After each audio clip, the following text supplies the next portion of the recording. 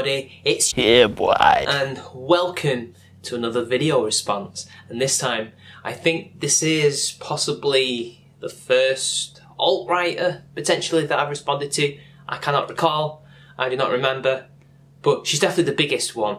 And I'm, of course, responding to the Mary Whitehouse of YouTube, Tara McCarthy, or is it McCartney? I can never remember. Sorry, Tara. I think I'll just call you Tara, or T. Yeah, T. Let's call you T. In this video, she basically takes bait from Sargon. I know it's really old, but I really wanted to respond to this because it's just fun seeing this essentially Victorian moralist, as Sargon said in this video, complain about his trolling. Let's just see what this NEET has to say about white genocide and other shit like that. I mean, you know, this is deep stuff. Sargon trolling, it's deep shit, guys.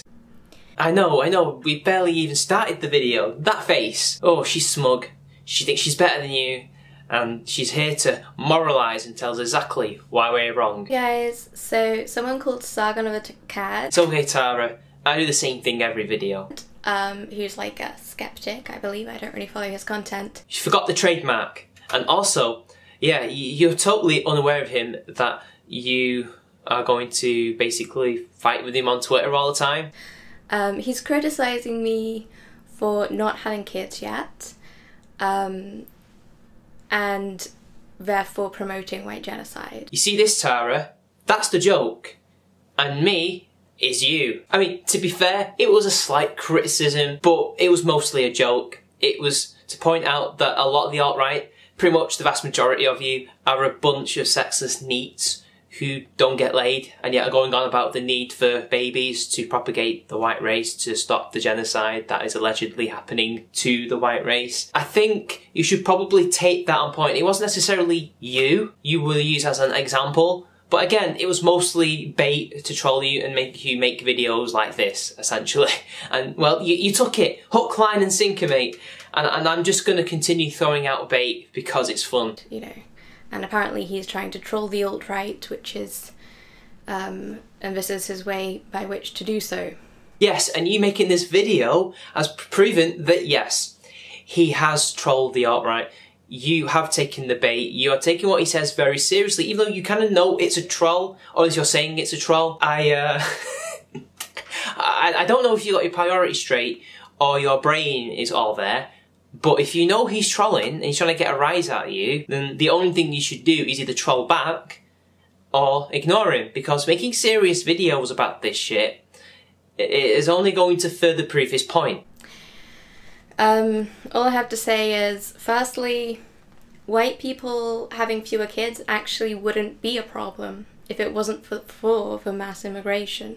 You do realise that he's trolling you, right? And all of a sudden, it wouldn't be that much of an issue if we just didn't have all these immigrants in, which might be a point to make, but you're forgetting that quite a lot of those immigrants aren't necessarily non-white. Especially in the European Union, we have a lot of people who are under the Schengen area, who can move around as much as they want within the boundaries of the EU. It's kind of a very general, kind of over-exaggerated point to say it's just mass immigration. I mean, I know you're trying to say it's non-white immigration, but in my country, for example, that's been on a decline for the best part of 20 years. We've seen more immigrants from the EU than we've seen from the Commonwealth. So mass immigration, you kind of need to be specific, my dear.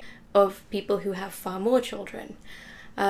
Also, I watched this video by, is it Kamiz? I can't even pronounce its name. It's that channel with the cartoons who make really serious science videos. They just talk about, you know, anything from space to population dynamics.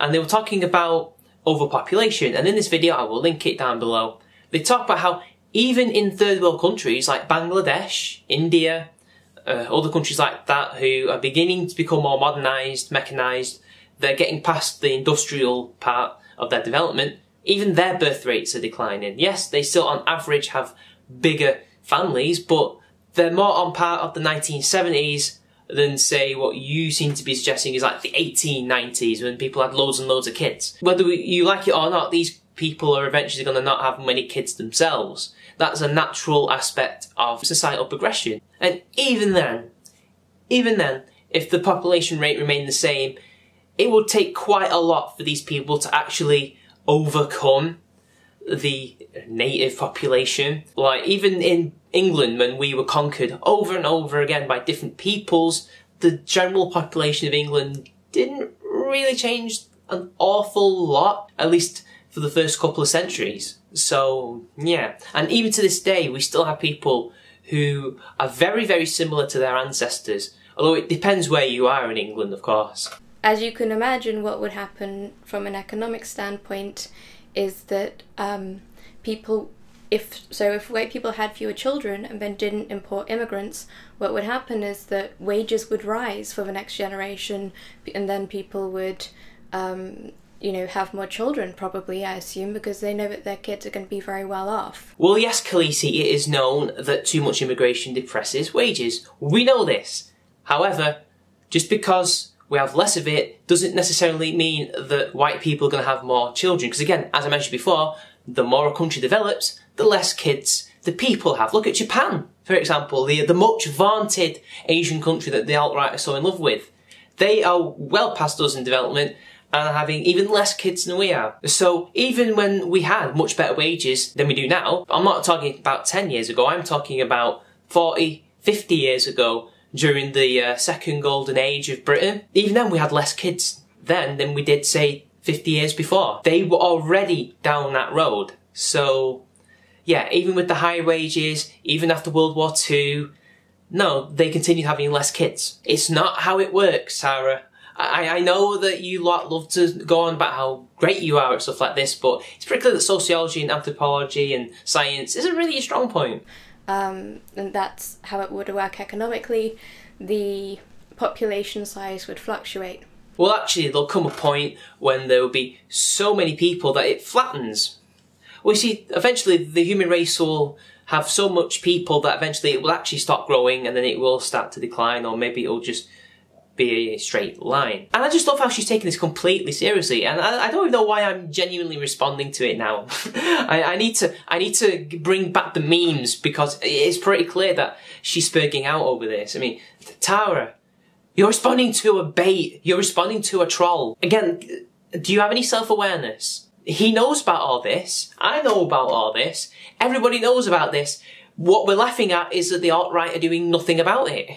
You're just complaining online, and as Millennial said, well, a lot of us would love to have kids and to propagate the white race, but our lifestyles are getting in the way, and we just can't get rid of those lifestyles. We're too selfish. Well, I'm sorry, but as Sargon said, if you guys are gonna go around doing what you say you want to do, or people should do, because you're telling people to do it, you're not actually doing it yourselves, you're not leading by example, that's the point of the troll. That was the point of what people were saying, but you don't have the self-awareness to notice that, Tara. Okay guys, let's make this a bit more memeable. Now, even if that didn't happen, it would still be totally fine. White genocide wouldn't happen if it wasn't for mass immigration, because we'd still be 100% majority in our own homelands. No, you wouldn't in this country. Firstly, I live here, so it wouldn't be 100%. We've got loads of other communities that have lived here for hundreds of years, not just decades. So our country would not be 100% white. It would be impossible to be. Even the other European countries like Germany and France and Italy and Spain, they wouldn't be either. Your point is invalidated. And again, you're doing nothing anyway to make this utopia happen, so why are you expounding on this? I think you're trying to make it out like, yes, you are doing something, so this is why you're being very serious and explaining white genocide, and besides, it's really not happening. I mean, capable of changing our economic policies to suit us. We already can, and by us she means white people. She wouldn't mean me, obviously. Capable of promoting our own race to have more children, for example. You can already do that, and even then, would most people be for your policies? Would they be for what you want to happen?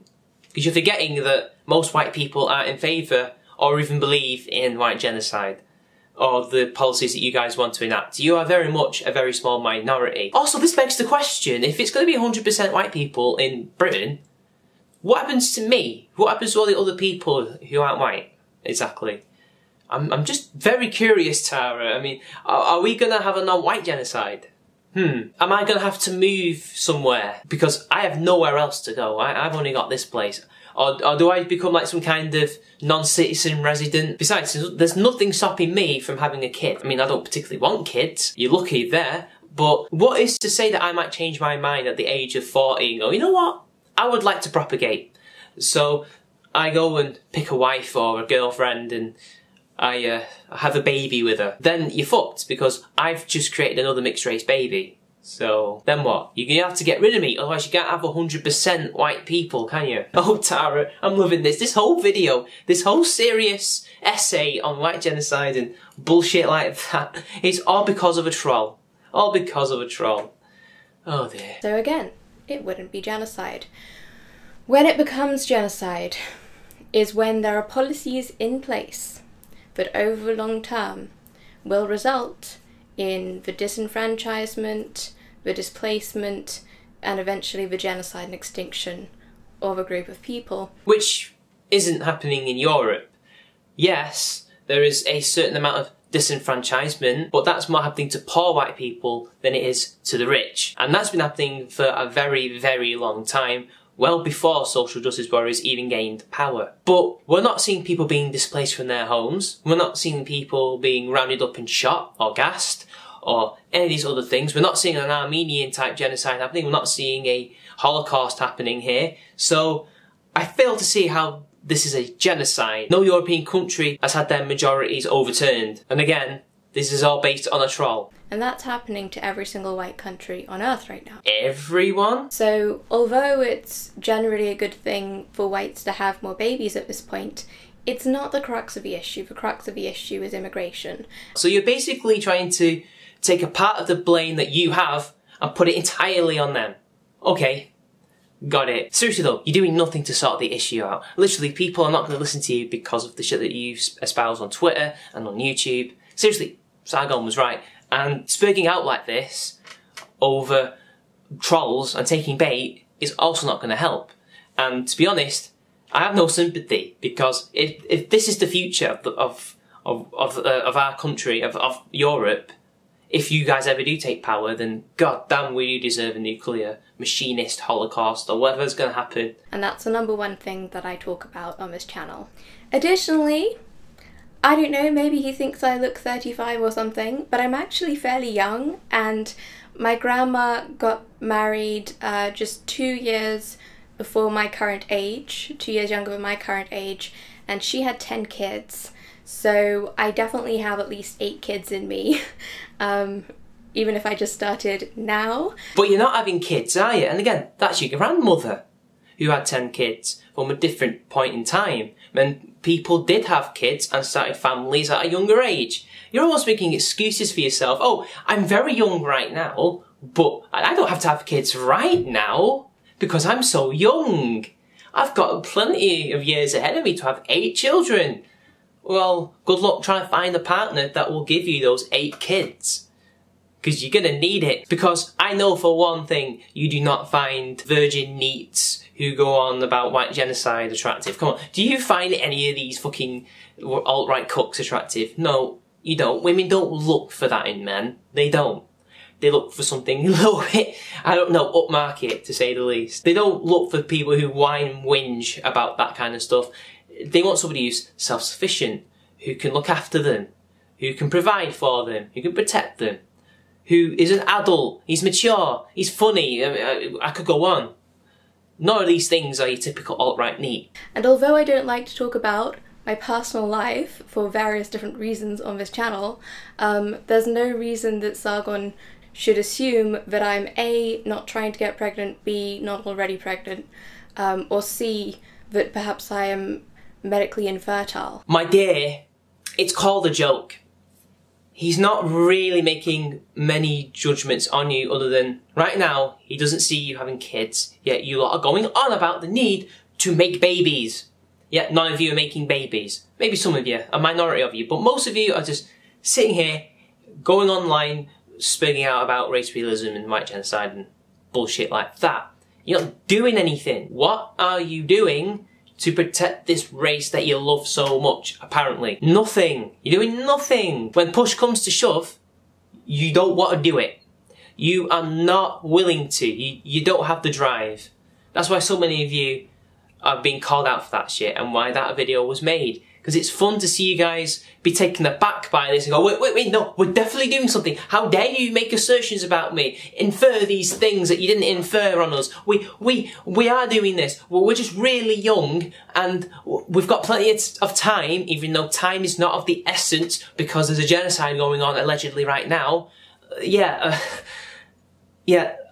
love, priorities need to be straightened out here, clearly. You know, there are various different reasons why I either may not have kids or maybe or may already have secret children but I haven't told you about because I don't want the SPLC to try and get the CPS to take them off me. Tara, you don't live in America, as far as I know. You might do. But the Crown Prosecution Service do not take kids away. Oh, the excuses just keep pouring in, please. Douse me with them. It gives me a nice shower. And I know other people in the alt-right who don't talk about their kids, okay, at all. They just make it out like they don't have any. Because we're obviously in danger of, you know, Child Protective Services coming and taking our kids off us for being racists. And this also happened to someone in the UK who had their kids taken to foster care because they voted UKIP. I'm going to need a citation needed on that because why would the social services take somebody's kid away because of what party their parents voted? I know it's UKIP, but that is not a sufficient reason for the services to go out and take kids away. Obviously something else must have been happening for them to come to the conclusion that they needed to take their kids away. I'm just being a sceptical tia about this. And even then, that's not an excuse. You're trying to make it out like, how dare you assume these things? Well, we're not going to go on about and be honest because of dangers that may or may not exist. But that's not the point. What we see are people not having kids. Most of your community, quote unquote, your ideology, are not doing what they preach. The fact of the matter is, these people are basically causing their own downfall because they're not remedying the problem that they like to go on about. In fact, they are making it worse. That's the joke. This is all based on a joke, and you are basically taking this very, very seriously. You really are the Mary Whitehouse of YouTube because she would have done the exact same thing about violence and bad language and other stuff in videotapes and she didn't really go against games, but films especially. Yeah, you and her would get along. So, there are very good reasons why I'm not openly discussing my personal life in that way. As much as I'd like to, you know, I'm quite an open person, but it just doesn't make sense for me to do so at the moment when I'm under attack like this. Oh, please help me, I'm under attack. Oh, please, help me. That's no social justice thing I've ever seen. That's what a social justice warrior does. This is what female social justice warriors do all the time. They cry about being under attack when somebody makes a joke about them. Come on, Tara, really? And besides, if you were so worried about your personal life, if you were so worried about these hypothetical kids, why are you throwing your real name out there? I assume it's your real name. You should be going under a pseudonym and to be even more secure, not show your face. Or even hide your voice if need be. Because that's what some people do who are scared about certain parts of their lives being exposed online. But hey, what do I know? What do I know? I'm just a filthy quarter breed. But yeah, the primary issue is immigration. And that is the primary thing we need to focus on addressing.